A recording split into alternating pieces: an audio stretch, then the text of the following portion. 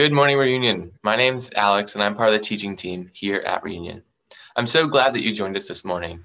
Reunion is a family of churches throughout the Boston area with a simple mission of helping people find their way back to God. And we wish that we could be gathering in person, but we want to do so in a way that's safe for our neighbors and our community. So for now, we're going to be continuing to meet online. Before we start, though, let me remind you of a few things. First, I'd love for you to invite others to this online gathering. You can click the share button below to share with a neighbor, a family member, a friend, or a coworker. Chances are that you know someone who needs encouragement and a message of hope during these very trying times. So please go ahead and invite them. Now, for those of you who are brand new to Reunion, let me be the first one to welcome you. We are so glad that you found us online. Our hope is that this community can be a family for you, a place where you will feel belonging and where people can walk alongside of you on your journey. It's been great to see so many people get connected to our community recently, even though we aren't meeting in person. Now, we'd love for you to go to our website, reunionmovement.com, and please click on the chat bubble that says connect with us. Or you can use your phone and scan the QR code using your camera, and it will take you directly to our connection card. Using that, we'll reach out to you and help you find out more about us and get you connected to the many things that are happening in our community. Now, you can also follow us on social media, Facebook, Instagram, and Twitter. Now, if you have something that you need prayer for, please text prayer to 617-415-4466. Our staff and elders would love to pray with you. This morning, we're going to be having a time of worship with Bailey, Chloe, and Jeff. And then we'll share some short announcements, and Nathan's going to be kicking off a brand new Advent series. After that, we're going to have a time of communion together, and then we'll wrap up with one last song and a benediction. So let's worship together with Bailey, Chloe, and Jeff.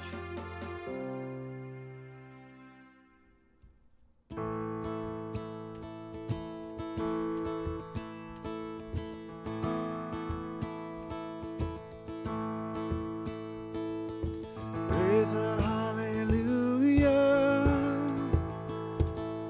in the presence of my enemies. Praise a hallelujah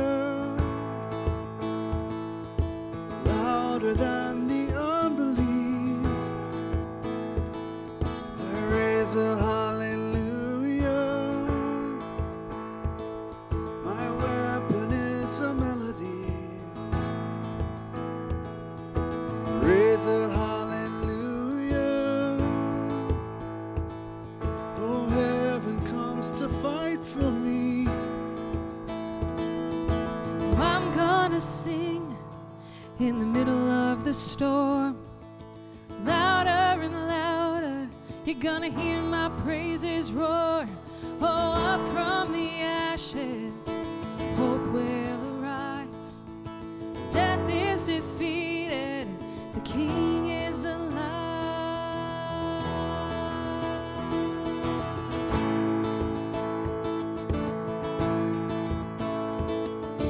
Praise a hallelujah. With everything inside of me. Praise a hallelujah. Oh, I will watch the darkness flee. I raise a hallelujah in the middle of the mystery. I raise a hallelujah. Oh, fear, you've lost your hold on me. Oh, I'm gonna sing in the middle of the storm, louder and louder. You're gonna hear my praises roar. Oh, up from the ashes, hope will arise. Death is defeated, the King is alive.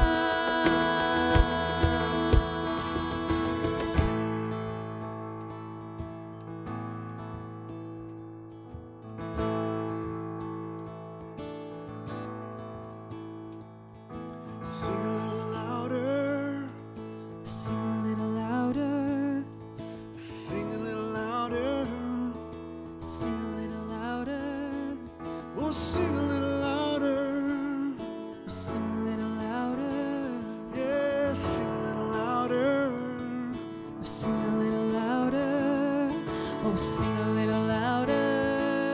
In the presence of my enemies. Sing a little louder. Louder than the unbelief. Sing a little louder. My weapon is a melody. Oh, sing a little louder. Heaven comes to fight for me. So sing a little louder. Oh, I'm gonna sing in the middle of the storm. Louder and louder, you're gonna hear my praises roar up from the ashes. Hope will arise. Death is defeated. The King is alive. Oh, I'm gonna sing in the middle of the storm. Louder and louder, you're gonna hear my praises roar up from the ashes. Hope will arise. Death is defeated. The King is alive. He's alive. I raise a hallelujah. I raise a hallelujah. I raise a hallelujah. I raise a hallelujah.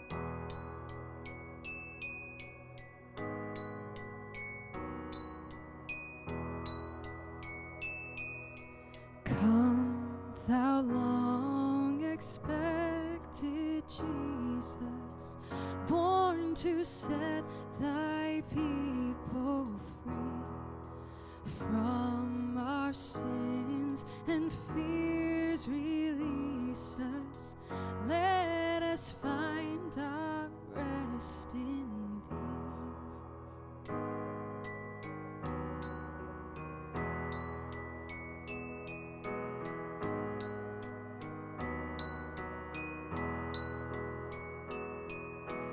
Born thy people to deliver, born a child and yet a king, born to reign in us forever. Now thy gracious kingdom bring.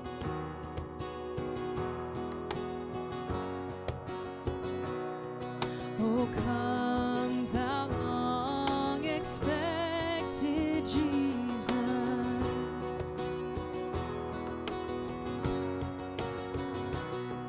Oh, come, thou long expected Jesus. Israel's strength and consolation. Hope for all the earth thou art. Dear desire of every nation, joy of every longing heart. Oh, come, thou long expected Jesus.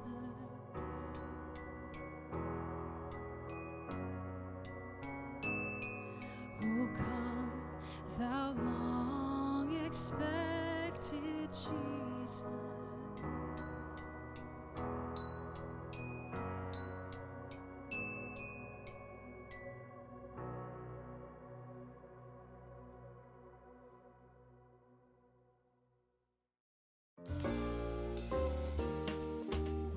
Oh, hey there, church. My name's Parker Allen, and I'm one of the elders here at Reunion. As you can tell by my festive sweater and holiday decor, we're officially into the Christmas season. Now, on the church calendar, this time of year is referred to it as Advent.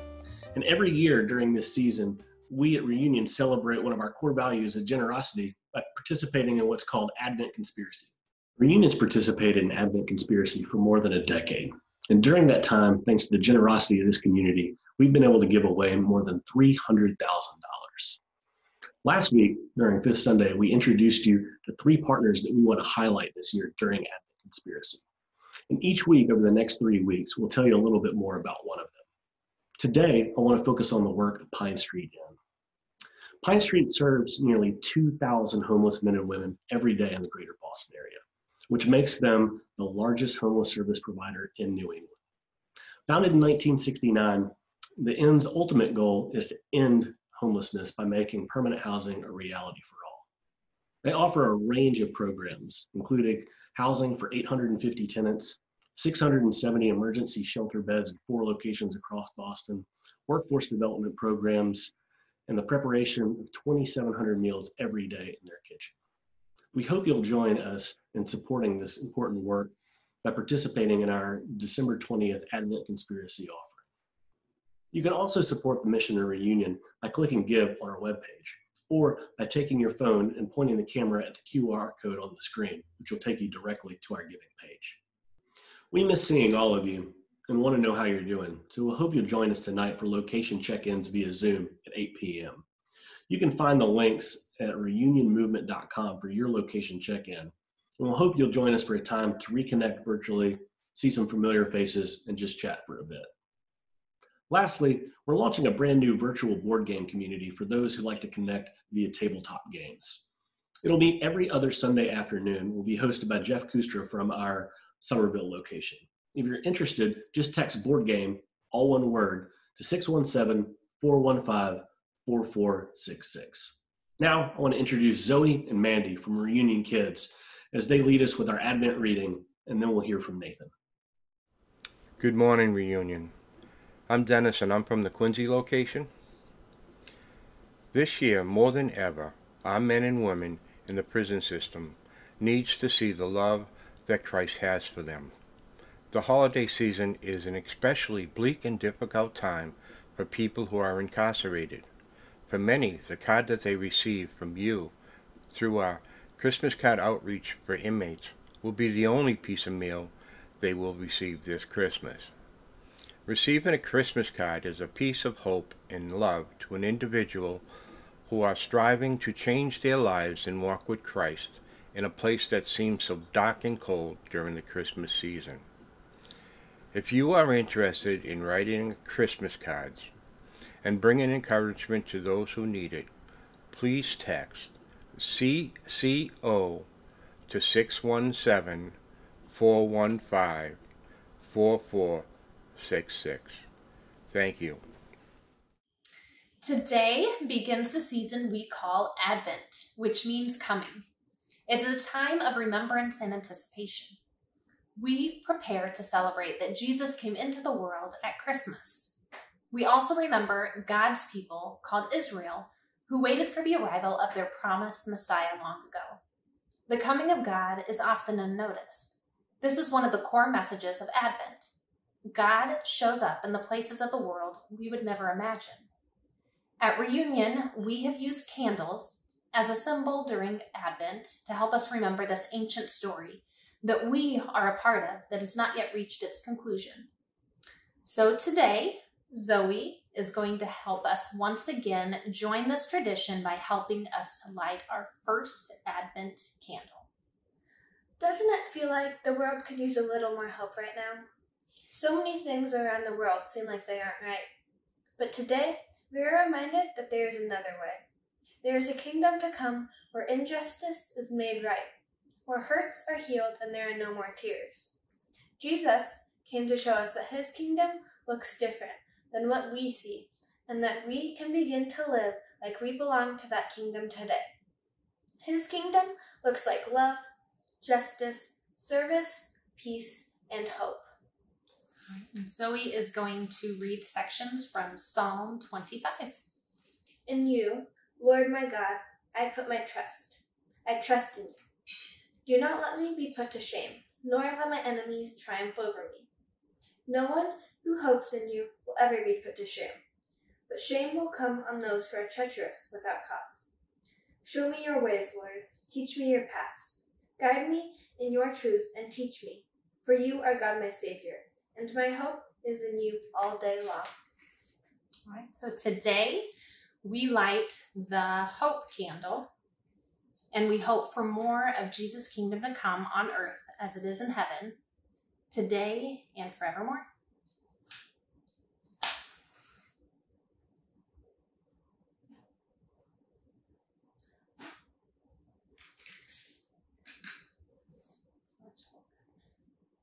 All right.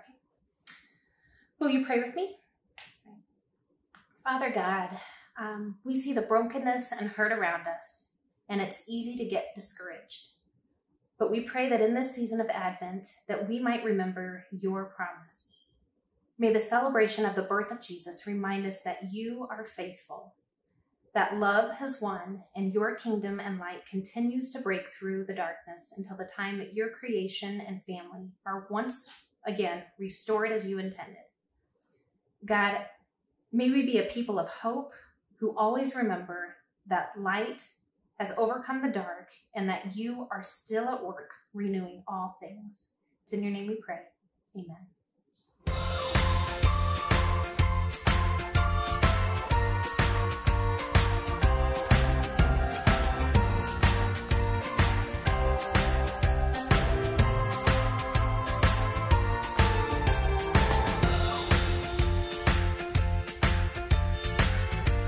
Hey, good morning, everyone. My name is Nathan, and I'm the Somerville location pastor. I'm super excited to be with everyone this morning.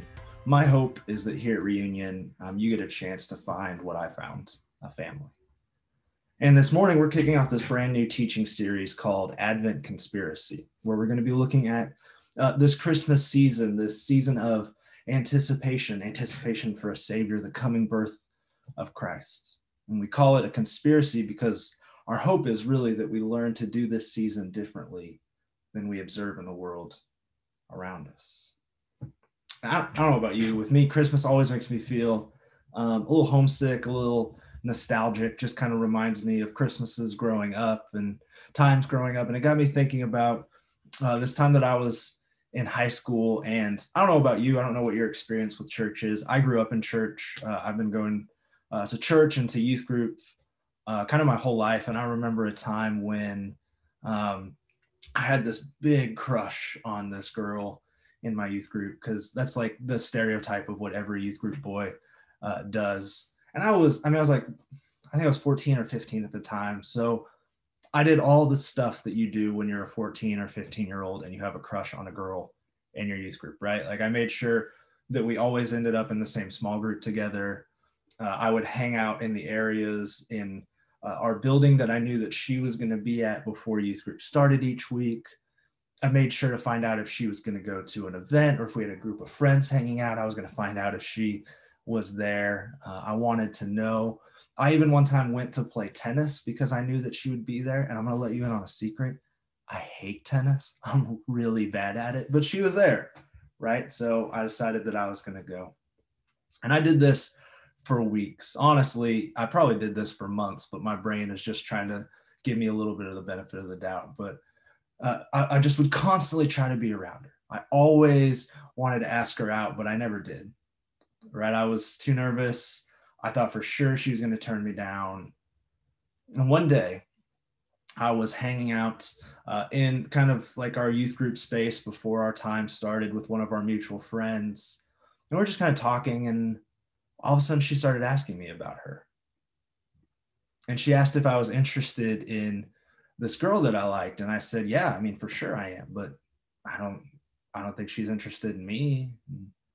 I'll never forget, my friend looked at me and said, haven't you noticed how she always hangs out with you before our youth group starts, or how she always tries to arrange herself to make sure that she's in your small group, or how she even went to go play tennis with you? And I heard this and it gave me hope, right? If I'm honest, it completely changed how I looked at the situation, right? I didn't have to fear rejection anymore. I knew that if I asked her out, she was going to say yes. So, I asked her out. And you know how the story goes. She said yes, and we lived happily ever for the next year. because we were still in high school, right? So come on, give me a little bit of a break. But maybe you don't have this amazing life-altering experience like the story that I have. But I do think, if we're honest, many of us, we understand this idea that hope, it can change our perspective, right? When we have hope, we act differently. Maybe there was a time you applied to a college and you were so nervous about getting accepted, and then you realized a friend got accepted who had similar grades, and you had hope. It gave you this chance to relax. Maybe you were applying for a job and then you found out you knew someone who worked there, and you were more at ease as you interviewed because you had this hope. I mean, honestly, in a year like this one, doesn't pushing through the uncertainty, doesn't pushing through the fear require hope? I mean, especially now as we approach this Christmas season, as we approach the end of the year, this long, frustrating year. I mean, in a season that could be marred by frustration as we're tired, as work is ramping up for some of us, as kids are still in school online, as we're trying to figure out what it looks like to help them go to school online, as we miss life as it was. We want to grasp this sliver of joy this holiday season. We want something just to be hopeful about. And this morning, we're going to dig into a story in scripture where we see a lot of relationship tension. And I'm not talking about a teenager who was too afraid to ask a girl out, right? I'm talking about a man whose world was shattered. A guy who believed that he had been betrayed by the woman that he was engaged to. And who knew culturally the decision that he was supposed to make if he found out the betrayal was true. See, the Christmas story in Matthew's gospel, it opens up with the genealogy of Jesus, tracing Jesus's lineage all the way back to Abraham. But immediately after this, the story jumps straight into the story of this guy named Joseph. Not Jesus's birth, not Mary, his mother, not the shepherds, not the wise men. It's actually Joseph's story in Matthew that sets the stage for the coming Messiah. And we're going to pick this story up in Matthew 1, starting verse 18. This is how the birth of Jesus the Messiah came about. His mother Mary was pledged to be married to Joseph. But before they came together, she was found to be pregnant through the Holy Spirit. Because Joseph, her husband, was faithful to the law and yet did not want to expose her to public disgrace, he had in mind to divorce her quietly. And I just want to pause there. I mean, honestly, can you imagine? Put yourself in Joseph's shoes. Can you imagine? Joseph is engaged. He's working. He's trying to prepare a home and a life for Mary before he's allowed to take her to be his wife. He wants to set up an amazing life for Mary, and then he finds out, while he is most likely away, that she is pregnant.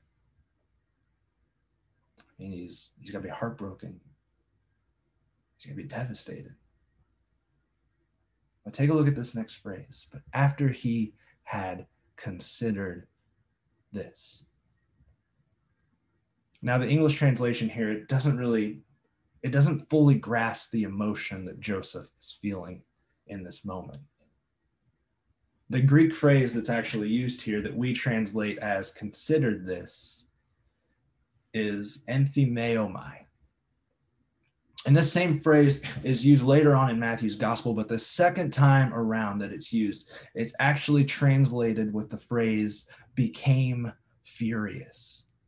See, we might miss this, but Joseph isn't in a stoic, emotionless consideration when he's thinking about these things. Joseph is angry. He is hurt. He is in mourning. I mean, the text even kind of suggests that he is experiencing this full emotion of wrath, anger to the most extreme degree. I mean, this is a broken man feeling the full anger of his brokenness. And then an angel shows up. An angel of the Lord appeared to him in a dream and said, "Joseph, son of David, do not be afraid to take Mary home as your wife, because what is conceived in her is from the Holy Spirit. She will give birth to a son, and you are to give him the name Jesus, because he will save his people from their sins. And now Joseph hears this, and he's still having these feelings, right? He is still knowing what he is supposed to do. He's still supposed to divorce her at the least. And see, even in his anger, he's divorcing her in quiet. And culturally, he should be advocating for a more severe punishment. According to the culture of his time, he's already tempered his anger. I mean, at least that's how it would have been viewed. But after this conversation, see, everything changes. The story goes on. When Joseph woke up, he did what the angel of the Lord had commanded him. He took Mary as his wife, but he did not consummate their marriage until she gave birth to a son. And he gave him the name Jesus. I mean, what causes someone to completely change direction in a moment as serious as this one? Hope. The angel shares this information about a coming Messiah, but it's Joseph's hope, his belief in this without affirmation, that empowers him to take Mary as his wife, to raise this son. Hope came in this season of darkness, and it changed everything. And this is much bigger in the Christmas story, right? In the entire Christmas story, this is a season that was marked by chaos, by brokenness, by corruption, by Roman domination, and hope entered into Joseph's story. And he was promised that God in human flesh was coming in the form of a baby. And when Joseph heard that, it changed him. J.I. Packer, he puts it this way: the Christmas message is that there is hope for a ruined humanity, hope for pardon, hope of peace with God, hope of glory, because at the Father's will, Jesus became poor and was born in a stable so that 30 years later he might hang on a cross. See, that's what hope does. It changes the way that we live and move. And for those of us that call ourselves apprentices of Jesus, we know this to be true. There is no greater hope that we have than the hope of the gospel. See, this Advent season, we anticipate the coming of a baby, a savior, but we also know the end of the story. We know that baby grows up, becomes a man named Jesus, and shows us what it looks like to live for a different purpose and for a different kingdom in the here and now. And eventually he dies on a cross, he's buried in a tomb, and raises from the dead 3 days later. We have hope in the life and the death and the resurrection of Jesus.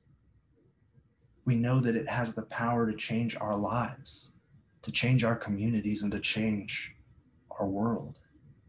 And it is in that we hope. We hope for a coming Savior. We hope in the power of the gospel. We believe it to be true. And because we believe that it is true, we can live differently. So I just want to ask, where does our hope come from? Like I said, as we approach the end of this extremely difficult, extremely frustrating year, as we prepare to enter into the chaotic and what might be difficult season of Christmas, where does our hope come from?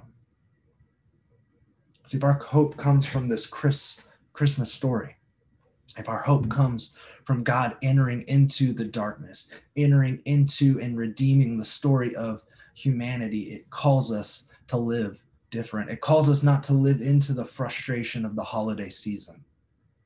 And I mean, honestly, I get it. Many of us just had Thanksgiving in a completely different way. As we look around our country, COVID numbers are spiking again. We're watching stuff shut down again. It feels a little bit like we just hit the reset button on this entire year. We're stuck in our homes. We are missing our friends. We are frustrated with our families. It would be easy to let anger and frustration win the day this Christmas, but hope reminds us that even in extremely difficult times, we can live out love and grace. And we can do this even when our circumstances are screaming at us to respond differently. It calls us not to put our hope in the stuff of this holiday season. It reminds us that we can't outspend the brokenness in the world around us, but hope calls us to repurpose those finances for kingdom purposes. And really, this is what this Advent conspiracy is all about. That's why one of the 4 big ideas of Advent conspiracy is spending less. Right? We don't have to go over the stats. We know how astronomical spending becomes during the holidays. And hope shows us that we can take those same finances and we can use them differently. That we can bless partners and organizations that are bringing forth glimpses of God's kingdom today. We can see the gospel in action. So as we hear about our organizations we're partnering with, as we hear about Pine Street Inn and Community Cooks and Fostering Hope and how they're taking just small steps to make the world a little bit more like it is in heaven, let's let hope dictate how we engage. Let's let the hope of the gospel change the way that we live. Let's let the hope of God entering into the story through this Christmas season. Let's let that hope fuel us to make things on earth as they are in heaven. Let's pray. God, we love you. We thank you that because you came, there's hope. Hope that things can be different. Hope that the brokenness that we see is not the ends.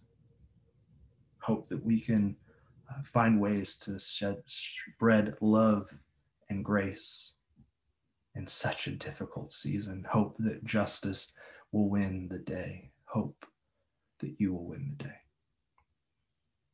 In a season that really, in a lot of ways, in a year that's just wanted us to lose that hope, I ask that you remind us of that today. And that brings us peace, and that brings us joy, and that leads us to action. We love you. Amen. Here in a second, we're going to participate in this thing that we do together called communion. Communion is just a time for us to pause and reflect on the cross. So if you have something at your house to represent bread, something at your house to represent juice, you want to go ahead and grab those elements. We'll take a second and take communion together. But before we do that, I just want us to pause and reflect on this story. You know, the Christmas season is all about Jesus entering into the story. And in communion, we get to be reminded that as Jesus entered into the story, a time came where the story changed when he died and was resurrected. There is hope that God came, but there is hope that God redeemed. And my favorite part about Advent is that we get to hold both of those as we take communion together. That there's celebration in the birth of Jesus and there's celebration in the death of Jesus, because both of them are God reaching out and saying he loves us and he cares for us and he wants to make us new. So let us be reminded together this morning that God is redeeming us and hope is empowering us to spread that redemption to the world around us. If you have the elements, let's go ahead and take communion together now.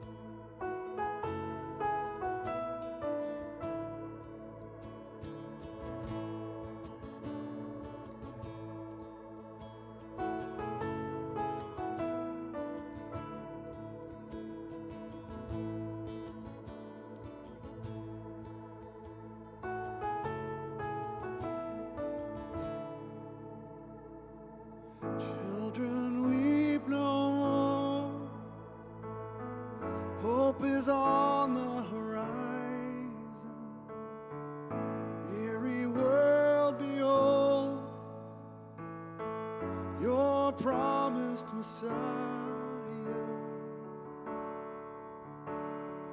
Angels, let your song begin. Here comes heaven. Christ is born in Bethlehem. Here comes heaven.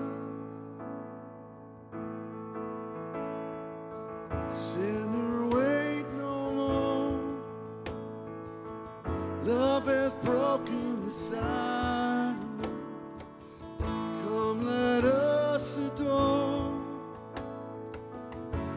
The Savior is with us.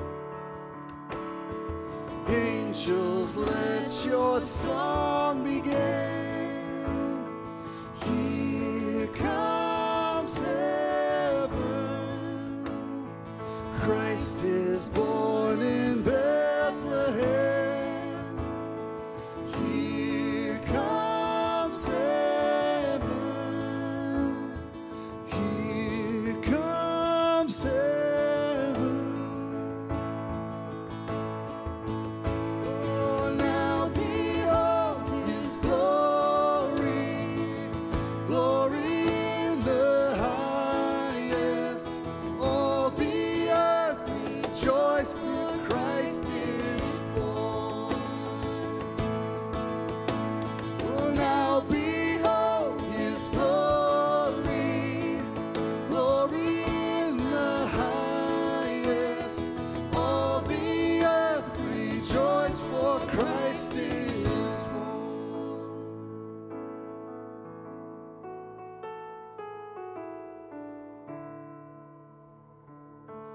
Over all who mourn breaks the dawn of salvation. Darkness reigns no more, for Jesus is greater. Oh, he's greater. Angels, let your song begin. Here comes heaven. Christ is born in Bethlehem. Here comes heaven. All creation worship him. Here comes heaven. Christ is born in Bethlehem. Here comes heaven. Here comes heaven.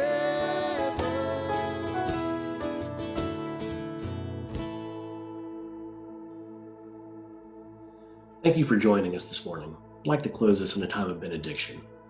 We are witnesses to the dawning of that great light coming into the world, Emmanuel, God with us. May we depart from this gathering with our faces set on the sun, that our lives may serve as a reflection of God's light in the midst of our darkness, that our very lives may announce the advent of the Messiah.